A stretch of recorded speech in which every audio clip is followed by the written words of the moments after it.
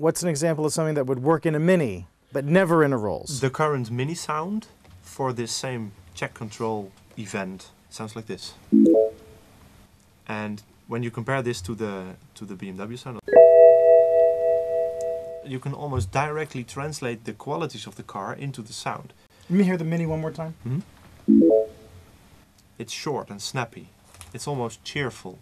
Whereas the BMW is longer, it's more stretched, it's more classical in a way.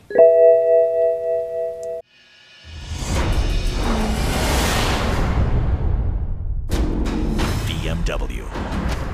Go inside and discover the essence of one of the most successful brands on Earth, where every dimension of the cars and the company is engineered to the nth degree. Carl Quintanilla reports BMW, a driving obsession, premieres July 13th, only on CNBC.